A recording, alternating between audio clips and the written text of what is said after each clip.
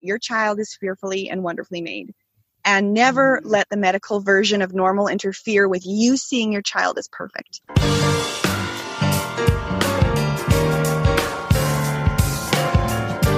Welcome to Heart with Anna. I am Anna Jaworski and the host of your program.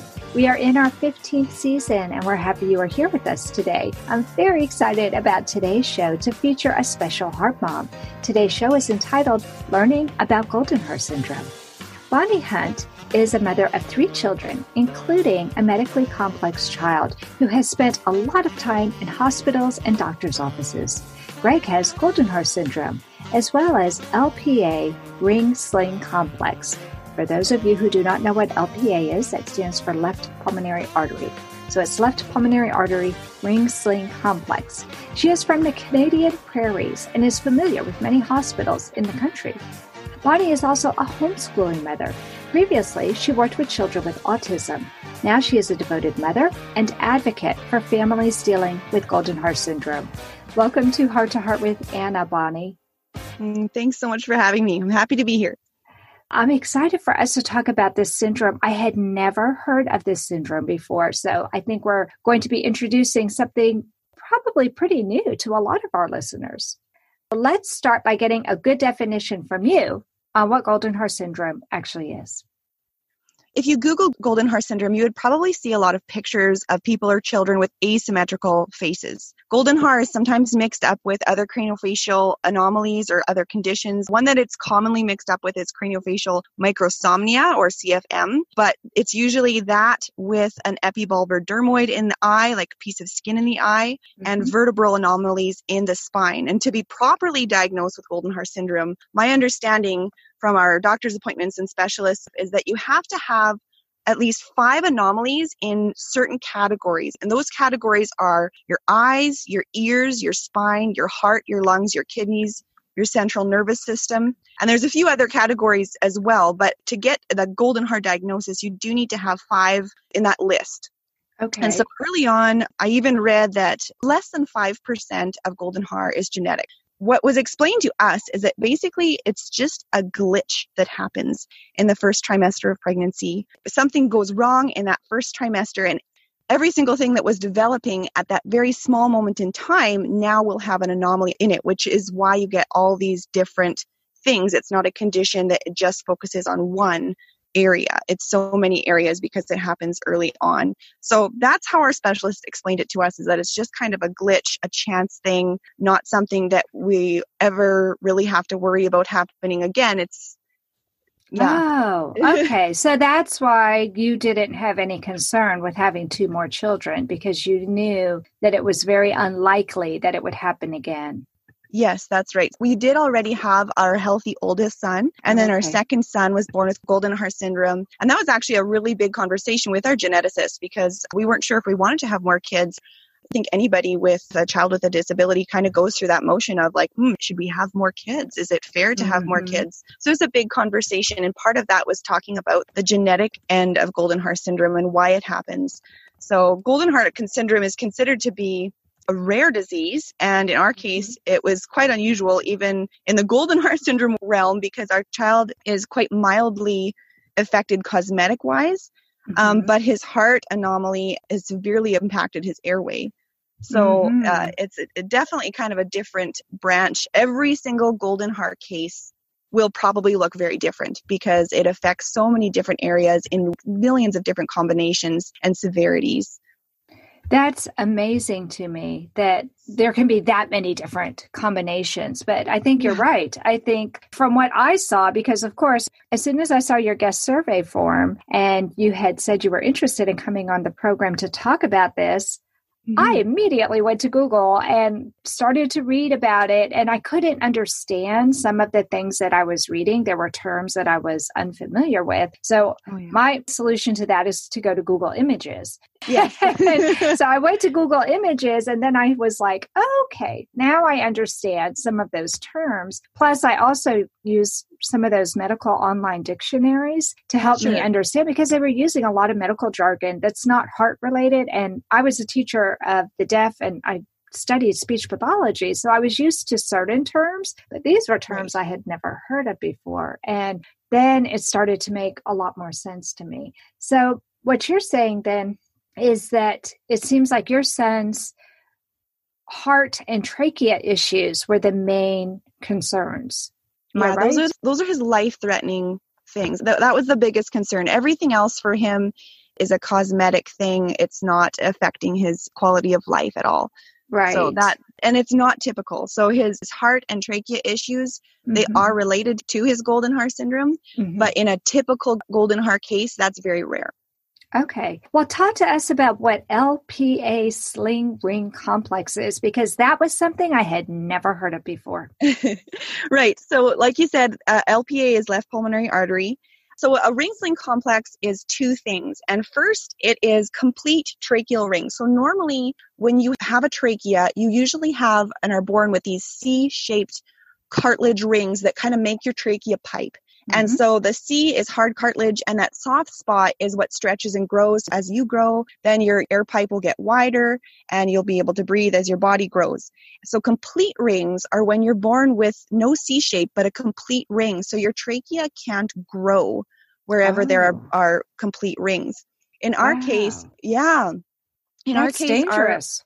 That sounds very dangerous. Oh my gosh. Yes. Okay. Yes. So the complete rings can vary. Different people with this condition and in that realm can vary with how much of their trachea is affected. Some people might have a few rings that are complete. Some people might have just a portion of their trachea, which is your airway, that is complete. In our case, our little guy had complete tracheal rings right from the top to the bottom of his breathing pipe.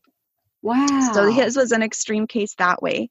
Okay. And then the other part of the complex is your LPA sling, your left pulmonary artery sling. And basically what happens is your pulmonary artery should come out of your heart in a main trunk, and then they split it into two, right? So you have your right pulmonary artery coming off of your trunk and your left pulmonary artery coming out of your trunk.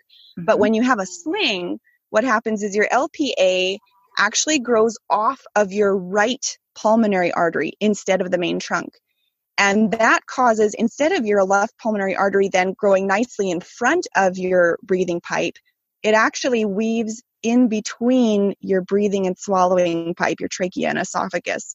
So creating a sling around the breathing pipe, if you can imagine that. I hope I'm describing it well enough. You did. You described it very, very well. It took me searching on several different websites before I got a picture as clear as what you just painted for me. Oh, good. And that just amazed me, because as a student of speech pathology, I did learn about the trachea and the esophagus. Right. And to hear that the left pulmonary artery was forming a sling, I thought, oh my goodness, this is really scary. Let's talk about his other heart defects, because this isn't the only heart defect he has, right? It's the one that's caused the most trouble. Right. We'll get into the surgeries in the next segment. Sure. But as if this wasn't enough to deal with, the fact that the trachea is not going to have the ability to grow like it usually does, and that the left pulmonary artery is originating from the right pulmonary artery instead of where it's supposed to originate from, and ringing around the trachea, he's got other things going on. What else does he have going on? He does. So his pulmonary arteries in general are small. So far, cardiology is happy. His lung perfusion, like the blood flow, is very nice and even, but they are small. So that's something that they're keeping an eye on. The other thing is he does have a small ASD, which is the atrial septal defect. It's a hole in the wall between the two upper chambers in your heart. And a lot of times, if kids are born with a small hole there, doctors aren't concerned. It will usually close up. In our case, it hasn't closed. And at this point, the doctors are assuming that it's not going to close. It's not causing any problems right now. So the plan going forward is just to leave it. The only other kind of strange thing about his heart, your heart's kind of tipped to the left side of your chest. His is actually quite upright and more in the center of his chest, which is a little bit unique. But yeah, just how everything grew there. So that's kind of a summary, though, of what's going on with his heart. So cardiology is pretty happy with us. We're just down to annual appointments now, just checking out, making sure everything is growing nicely. But yeah, we got small pulmonary arteries and a hole. Texas Heart Institute were offering us a mechanical heart, and he said, no, Dad, I've had enough. Give it to someone who's worthy. My father promised me a golden dress to twirl in. He held my hand and asked me where I wanted to go. whatever strife or conflict that we experienced in our long career together was always healed by humor. Heart to Heart with Michael. Please join us every Thursday at noon Eastern as we talk with people from around the world who have experienced those most difficult moments. This content is not intended to be a substitute for professional medical advice, diagnosis, or treatment. The opinions expressed in the podcast are not those of Hearts Unite the Globe, but of the hosts and guests, and are intended to spark discussion about issues pertaining to congenital heart disease or bereavement. You are listening to Heart with Anna. If you have a question or comment that you would like addressed on our show, please send an email to Anna Jaworski at anna@hearttoheartwithanna.com. That's anna@hearttoheartwithanna.com. Now, back to Heart with Anna. Bonnie, before the break, we learned about your son's diagnosis and complicated medical history. But in this segment, let's talk about your son's surgeries. How old was your son when he had his first surgery, and what did he have done? He was 5 months old. Basically, the doctors just kind of wanted to wait as long as they possibly could before the surgery was extremely necessary. So 5 months is how far we made it. And actually, our pre-op for that first surgery was when our oldest son was given your book called My Brother is Going to Have an Operation. So that was so special to us. So neat. Wow, I didn't know that.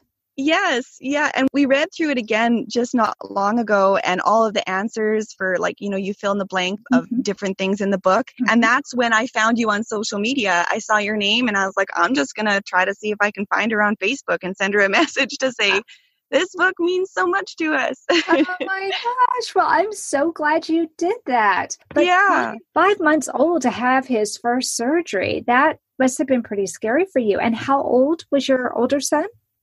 So my oldest son was 2.5 when surgery happened. And so our little guy was 5 months. That is a tough age. I think any age of surgery is tough. But going through a couple of them, I know that 5 months is hard because kids can't tell you if they're hurting or if they're grumpy or if they're teething. And so that part of it, the healing part, was kind of hard.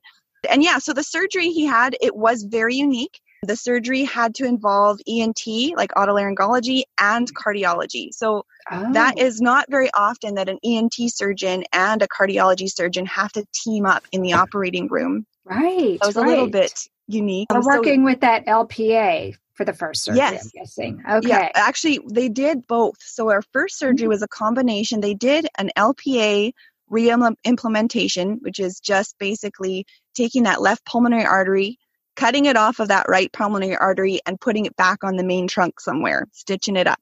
Okay. And then they also did a slide tracheoplasty at the same time. And this actually has to be done behind the heart. It's an open heart surgery on bypass. So they have to actually flop the heart aside and work on the trachea. And the slide tracheoplasty is actually quite a successful surgery. It hasn't been around for a long time. At this time, our surgeon said that worldwide there had not been 100 of these done. Wow. So it's very successful, but there was hardly any statistics. They couldn't give us probability or outcomes or anything like that. But what a slide tracheoplasty is, though, is imagine your breathing pipe, your airway as a pipe. What they do is they cut it at the smallest, skinniest portion. And they fillet both sides, kind of up one side and down the other side. And then they stretch them together and stitch them up. So what you end up having is an airway that's sort of half as long as it used to be, but twice as wide.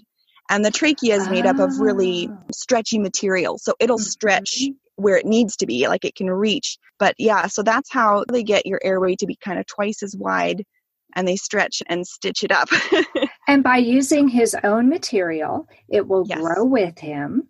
That's right. And they don't have to worry about rejection or anything like that they might have had to worry about. That is fascinating. Yeah. Wow. Yeah. I believe before the 90s, this didn't exist and they did use a patch. But the trachea in particular, we were told, is very picky and it was very unsuccessful. There was a very high mortality rate. Wow. So I don't know when the first slide tracheoplasty was, but I believe it was within the last 20 or 30 years.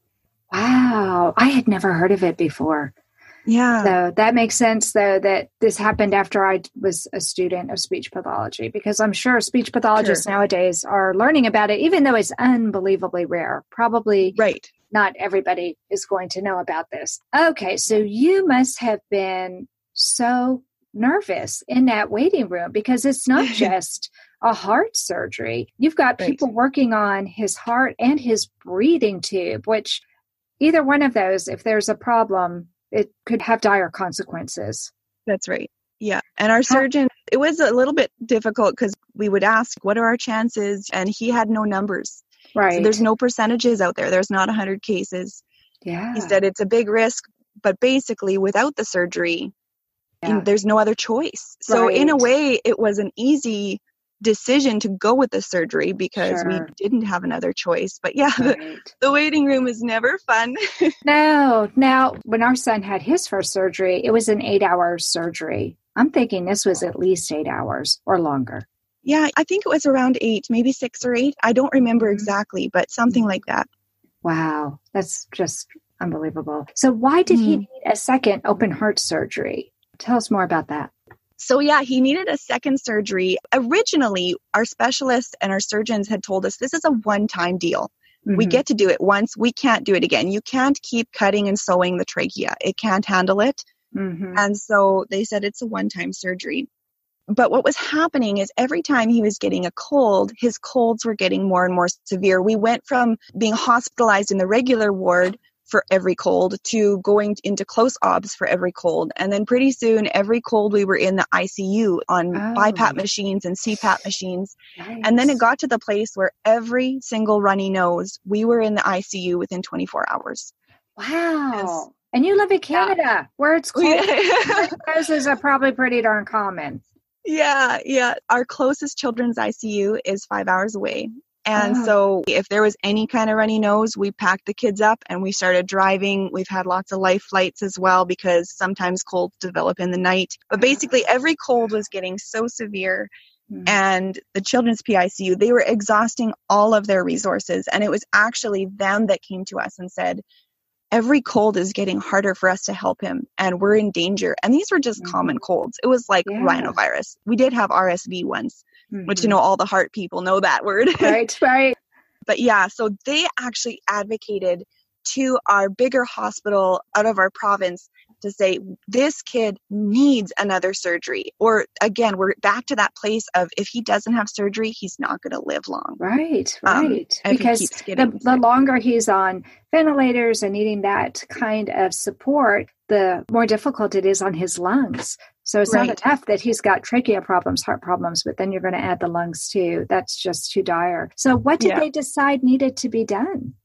Basically, what they decided to do was another slide tracheoplasty, which was another open heart surgery because you have to work behind the heart. So again, our surgery hospital, our same surgeons got together. They made a plan. They phoned us. We had a lot of phone meetings with them discussing it. Again, 2 of these surgeries, I haven't found any record of it. They weren't sure if it had been done twice before.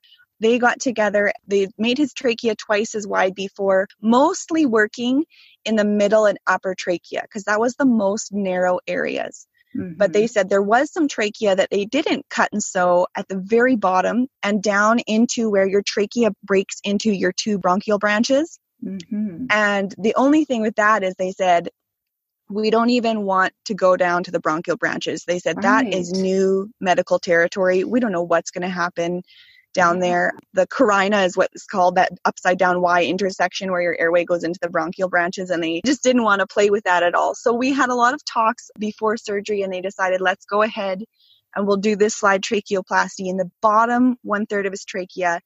And we'll see about the bronchial branches. We actually at one point decided, no, we're not going to touch those bronchial branches. It's not been done. It's not going to be something that we play with. And then hold on. From what little I know of the heart, if you have a narrowing, it's called stenosis, and it's those narrowed places that can cause problems. I would imagine that if he's having breathing issues where he's having to go into the hospital, it could be because there was that narrowing that led to his bronchi. Right. Yes. And in the first surgery, the upper and middle of his airway was the most stenotic. Mm-hmm. And so now that he has grown as a boy, it was about 3 years later, now that he has grown, when they went and they did their CT scans, now when they were looking at it, because he's got those complete rings and nothing stretching and growing, the surgery site, the scar tissue and stuff was able to stretch and grow in the middle and top third. But that bottom where the carina is and breaking into the bronchial branches, those were now looking like the smallest areas and causing big problems. And that would be really, really scary because those were still the size of the infant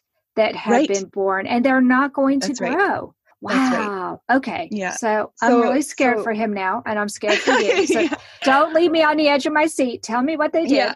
So they went in, and just before surgery, they said, you know what, sign the paperwork to allow us to go into the bronchial branches if it's really small. Mm-hmm. And we had kind of decided we weren't going to do that, but we signed the paperwork anyways. So the second surgery, they opened him up, and we were in the waiting room, I guess. And afterwards they came to us and they said, you know what, when we got him open and we were in there working, those bronchial branches, especially on the right side, were very small. They said, we can see why he was having such severe colds. So they did end up going and doing the slide tracheoplasty right into the right bronchial branch a little bit. They didn't do the left side, but the right side. It's really interesting because our surgeons are wonderful. They were loving and they were caring, and we have such a good relationship with them. Mm-hmm. But it's really interesting and almost exciting to see them put their skills to use and for them to be excited about doing something that hasn't been done before or that hasn't been done very much before. They're compassionate, but they were quite excited to be able to have a case like this to help. Yeah. What they were doing was saving your son's life, without a doubt. Yes, absolutely. And improving his quality of life, because who wants to be in a hospital all the time? That's right. Wow. So it sounds like he was in and out of the hospital an awful lot before that second surgery. And you're a homeschooling family. So how in the world do those hospitalizations affect your other children?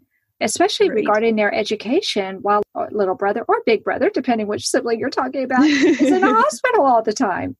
That's right. Yeah. So first of all, for our family, Ronald McDonald House has been a godsend. And so when we're in the hospital, we have somewhere to stay that we can all be together. And I think that awareness of attention for all your kids is really important. Mm-hmm. It can't be perfect. When you're living hospital life, you are caring for the one in the hospital, and they're your main concern. They're your main conversation point. Mm-hmm. So life can't be fair, unfortunately, for all the kids all the time when you're not at home. But I think awareness of that is really important. But what's really cool with our other kids is I think, especially I can see it in our oldest child who's 2 years older, is learning empathy. Yes. I remember one time we were in the ER in our local town. We were waiting for an emergency life flight to come and get us. And my husband was on his way to come help and get the other kid. And anyway, but we were in this ER and waiting for the life flight, and the nurses had to do an IV. And my oldest son was sitting behind my younger son, and he's like, "Oh, buddy," he's like, "you can do this. Gotta be brave." Aww. So I feel like it has affected our family and our kids in both a negative way and a positive way. Like, I don't know how on earth my other son and my daughter growing up too now would have the same practice in their life for empathy and care for people like they would with their brother, who needs a lot of care and attention and is in danger sometimes. So I think that that is one kind of neat thing that does happen at the hospital. And as far as education goes, I was telling you earlier that I was homeschooled from K to 12. So homeschooling is not strange for me. I actually definitely would have considered homeschooling even if we didn't have a child with difficulties. And so I was really excited to homeschool. And it is different than I thought it would be. I thought we would be the family that's out and about and involved in all the community events and all the sports, which isn't the case. We do stay away from the public places and the germs and stuff like that. But it's been really great because when you're homeschooling, you can school anywhere you want. We bring school books to the hospital visits. They don't get a vacation when we're living at the Ronald McDonald House. So it's been really, really cool. I love homeschooling. I'm really passionate about homeschooling and making it fun and wonderful. And it's just so flexible. I don't know how we would cope not only in our emergency trips and our inpatient stays at the hospital, but even all of our medical trips driving. We take our schoolwork with us because we need to, and otherwise we'd get behind because we'd take so many trips all the time. So it's really, really neat to have the opportunity to homeschool because we just don't have to get behind and we don't have to sacrifice education because of what's going on with hospital life. Hi, my name is Jamie Alcroft, and I just published my new book, The Tin Man Diaries. It's an amazing story of my sudden change of heart as I went through a heart and liver transplant. I can think of no better way to read The Tin Man Diaries than to cuddle up in your favorite Hearts Unite the Globe sweatshirt and your favorite hot beverage, of course, in your Hearts Unite the Globe mug, both of which are available at the Hug Podcast Network online store, or visit heartsunitetheglobe.org.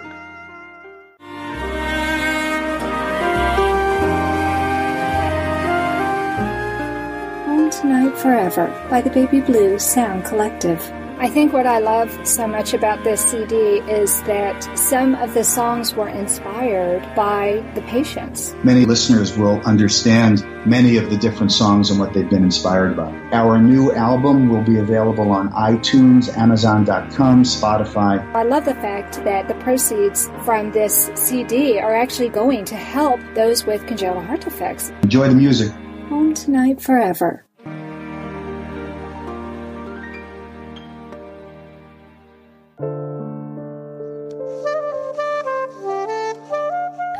Heart to Heart with Anna is a presentation of Hearts Unite the Globe and is part of the Hug Podcast Network.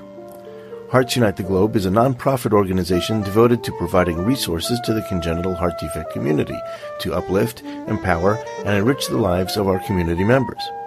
If you would like access to free resources pertaining to the CHD community, please visit our website at www.congenitalheartdefects.com for information about CHD, the hospitals that treat children with CHD, summer camps for CHD survivors, and much, much more. Before the break, Bonnie, we were talking about Greg's surgeries. But now I want to talk about your role as an advocate in the Goldenhar Syndrome community. Why is it important for us to know about Goldenhar Syndrome and LPA's ring-sling complex? In general, I think it's important to raise awareness for all rare conditions. Some people don't know the inside story when you meet someone. And as a family with someone with a rare condition, you don't want to just be talking about your medical life all the time, but there is this inward desire for people to know and understand all the things that you have to go through. So I think just awareness for those kinds of conditions. One thing that we have in our home, we do the Beads of Courage program. I think you guys have that in the United States, where you can have all these beads that show all the yucky stuff that your kid has to go through, and your child can tell their story. When we come home from a hospital admission, my kid can show their grandparents his new necklace, and it's like, this is how many needles I got, and this is how many times I had to do this and that. So I think that raising awareness of some of the struggles is really an important thing. The Goldenhar community was really excited a little while back when the movie Wonder came out. Actually, it was a best-selling book as well, right? Yeah. So actually, I think for craniofacial anomalies, that was huge because globally, and like it was in the media, and people just seemed to really become aware of what someone's life might be like if they look different. So that was a really exciting thing. And also with kind of awareness of rare conditions, I think it's also good to promote awareness for the health compromised. We're living in COVID world right now. COVID world is our norm. We mask up the kids when we go to the grocery store on a regular day. We do social. Yes, we do. Yeah, because we still avoid colds. My son's surgeries didn't fix him. They did help a whole bunch, but if he gets a bad cold, he still has to go to the hospital. And so it's something that is kind of ongoing. So I think it's really important to advocate for the health compromise, which is really interesting because our government right now is saying, stay home for the health compromised. And it's really cool in a way for us because after this whole COVID thing blows over, I am now going to be able to have language to say, when someone's asking us about our lifestyle, I can say, oh yeah, you remember COVID? Right. That's how we live. Yes. I've been thinking about that, and I've been talking to other people in the heart community. And you're absolutely right, especially for us when we were between surgeries. My son was born with a single ventricle heart, and we were told when he was diagnosed he would probably need 3 surgeries, and that inter-surgery time was critical. That if there was a time that he got really sick in between those surgeries, it may prevent him from being eligible for the next surgery. Wow. And so just like you're saying, we didn't go to church. There were a lot of things that we just stayed away from. How can you go to church with an adorable baby and people not want to hold your baby and kiss on your baby and touch your baby's face and all those things that you do not want them to do? And so the best thing to do, you just stay away. And so you're right. We lived the COVID lifestyle for months, if not years. And I don't know about you, but a lot of my family and friends had a really hard time understanding why we were doing that, because when they did see him, he looked so quote unquote normal, unless he had his shirt off. Yeah. And then they saw the big scar and they knew that he wasn't normal. But yes, so for us, I think that this whole COVID-19 experience, it is actually April 2020 when we're recording this program. So for those of you who are listening, we're in the thick of things. We're still in lockdown in most parts of the United States.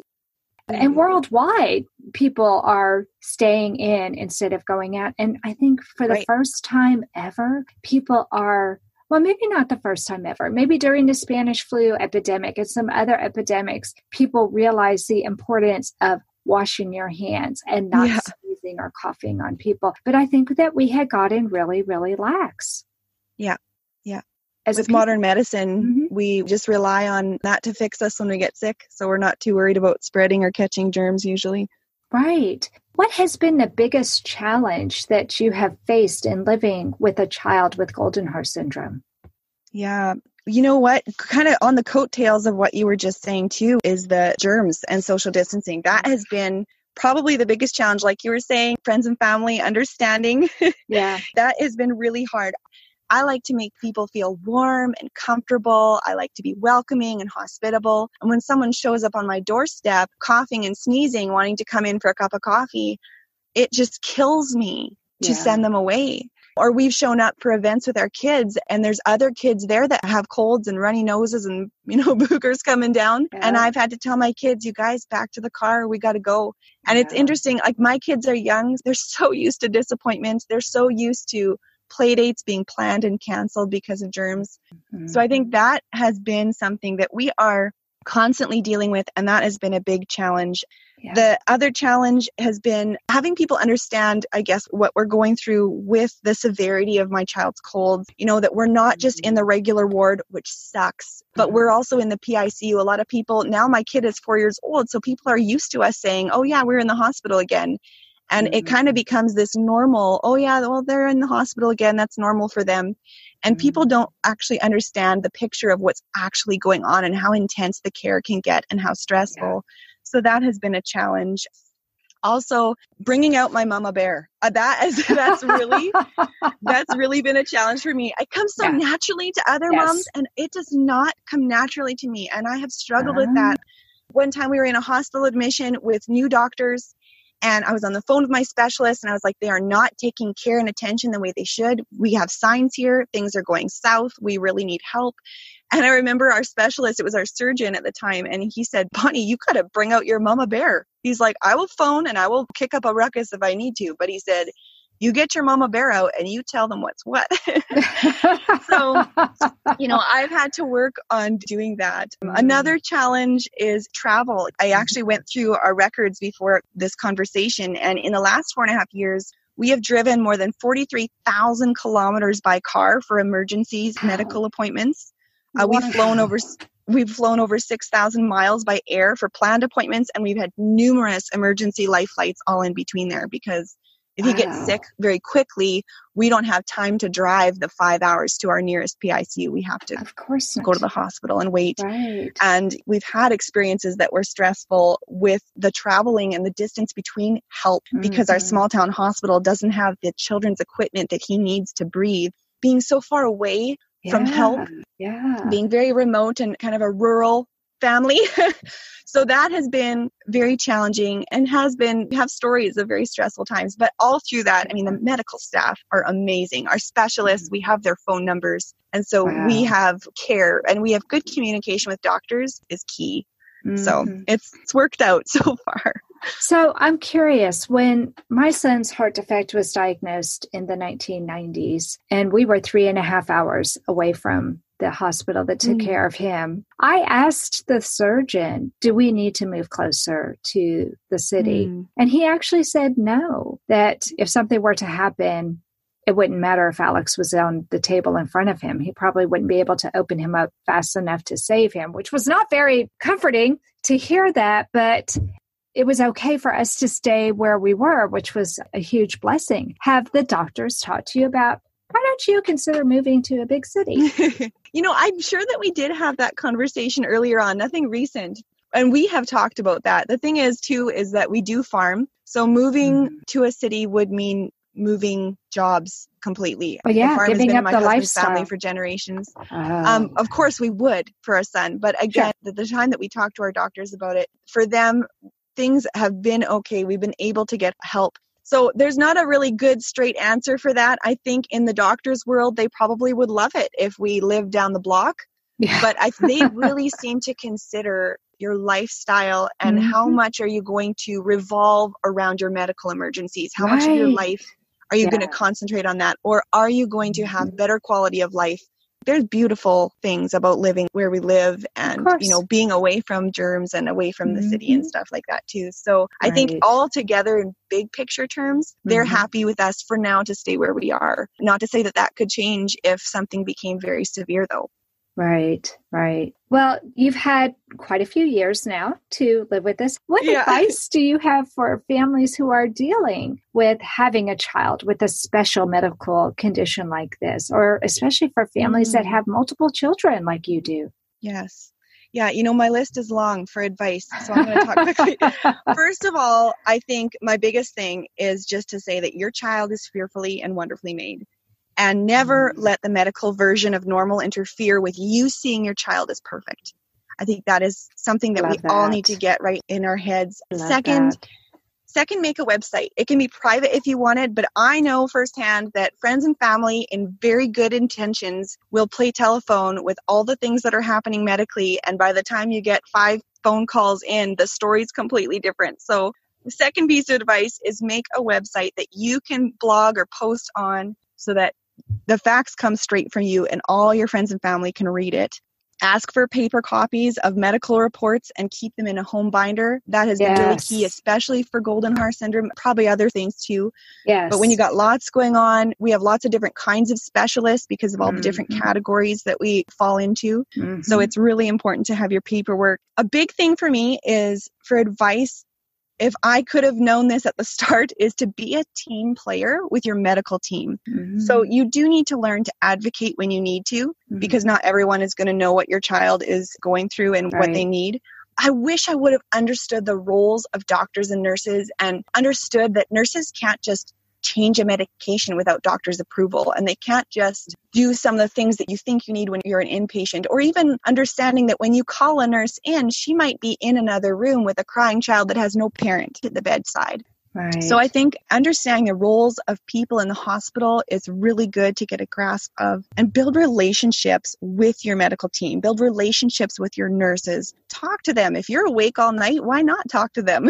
They're usually in the hallway, and it's worth it down the road for me to build a relationship with our doctors and nurses because we're in the hospital so much. And honestly, they feel like family, and there's no better team to help your child than a team that's getting along when you're a parent. Wow, so much helpful advice. And I'm sure you could write a book just on advice for our parents. Oh, man. You covered the most important things: keeping the records, being part of the medical team, understanding the roles of the different people who are part of the medical team. Those are nuggets. They are such pieces of important information that every parent really should know. But I think a lot of times you are so struck with, oh my gosh, my child could die. I mean, we're so panicked just about that we can't absorb all of the other things that are going on around us and the things that we need to do. We're kind of on automatic pilot. Yes. And it takes us years. I think it takes us years to really get through to the point where we can maybe look at this a little bit more objectively. So for anybody who's pregnant right now, who's listening to this program, don't get stressed out. Start making friends with the professionals that you're dealing with already, and do understand they will be like family to you. You can get through this because you're not going through it alone. And I think that's probably one of the most important things to know. Don't you, Bonnie?